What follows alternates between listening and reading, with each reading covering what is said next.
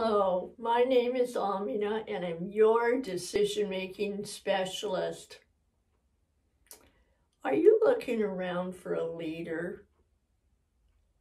In the middle of the COVID, in the beginning of the COVID, and what's going on here and there and everywhere, are you just wondering, where is the leader? Who's in charge? What's going on here? Well, I will admit, I've thought those things, and I'm guessing you have too, and a whole bunch of us, from what I can hear and see, are wondering the same thing. And I have an idea for you, and that is, if there is not a leader that's doing the leadership the way you would like to have it done for your life, what you need, and how you want to be, or if it doesn't seem like there's any leadership going on at all, what if you look in the mirror? Yeah, what if you just step in and say, nope, there's no leader, I'm gonna lead. I can lead. A leader isn't somebody that's way up here or is chosen as a leader. I mean, they are if there's an election. And from the day-to-day life, and a lot of times in our community, there's an absence of a leader.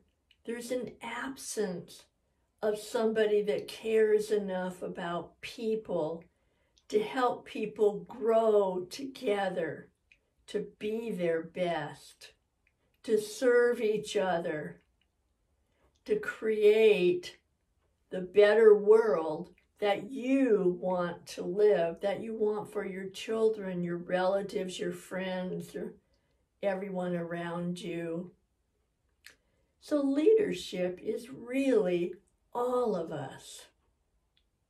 The secret is, if we step in and we're the leaders and we're working from a place of service, of helping people see and walk into their potential, and we do the same, guess what?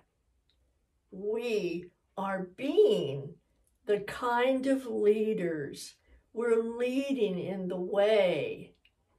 We are examples of somebody that we would like to follow. What if we were role models? What if we were the leaders that other people wanted to walk with? Why not? Why not? There's always an opening for leadership. A leadership is just somebody that recognizes their potential as a person and recognizes and leaves space and nurtures for other people to be their best. So a leader isn't somebody that's out front that's pulling somebody. They're not somebody in back that's pushing and shoving and nudging.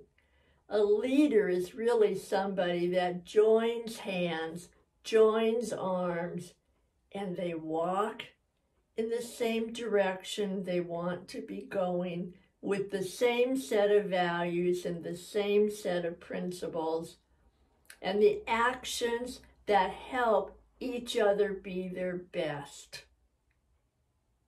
So I am offering that you look in the mirror and you wonder, what kind of a leader would I like to be?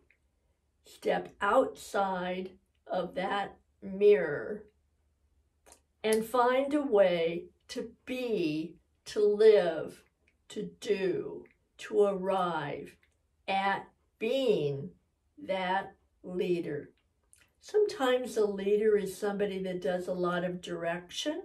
Sometimes a leader is somebody that offers an idea. Somebody is maybe a leader that recommends. Sometimes a leader is somebody that will listen.